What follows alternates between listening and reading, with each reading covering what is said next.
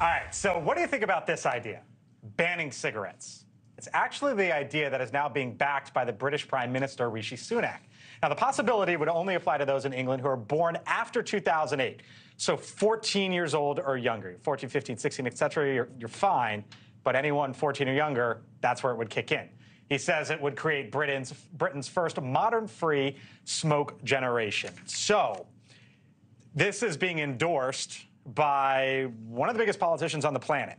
Yeah. Got me thinking, would something like this, would a politician of that level or a political party here in the U.S. sort of ever move in that direction? If you value the health and safety of young people and the overall health and safety and the medical costs that come from smoking, then I think, yes. Remember, he's not banning, the Prime Minister of Britain is not banning the product, which would be much harder even in Britain. What he's saying is he's going to raise the age limit for those who are able to use that product, and he's basically starving the demand over a period of time. And I can see that happening in the U.S. Compelling state interest, the health and safety reasons, not attacking the product so that the lobbyists could get that's where I was going, lobbying. Well, I mean, lobbyists aside, but I'll say there's one thing, I'm not a Gen Z or I'm not a post-millennial, but if there's one thing I know they love, it's being told what they can and cannot do by Gen X.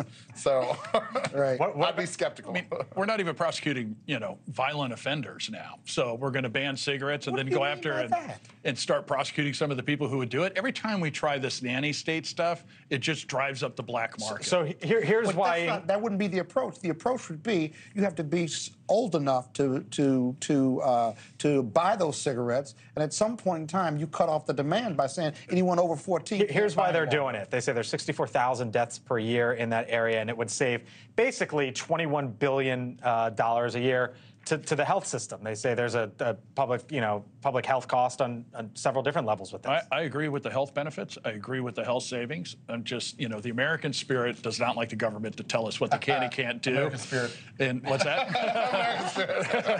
And I just think for lung cancer. I just don't see it working here. That's the American spirit, at least when it comes to cigarettes and stuff.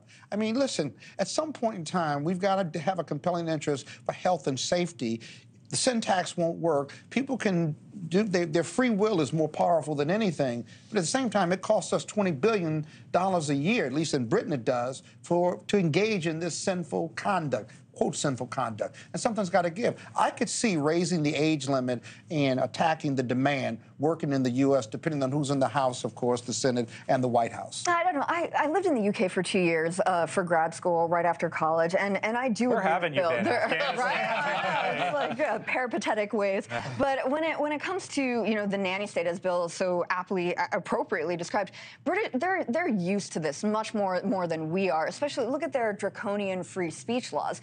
Prince Harry famously questioned the validity of the First Amendment. Free speech, what is that? Kind of when he came to America, which we were all kind of scratching our heads. Hey, it's different here. Can you blame the kid, though? Fair. What press have done to his family? Exactly. But they're a different constitution over there. So I do think they're, despite COVID and some of those measures that were much more authoritarian than we Americans were used to, I do think there is a different appetite for that kind of thing among our populace versus what goes on in the UK. Thanks for watching. Go to NewsNationNow.com to find NewsNation on your television provider. And don't forget to subscribe. Click the red button to get more of NewsNation's fact-driven, unbiased coverage.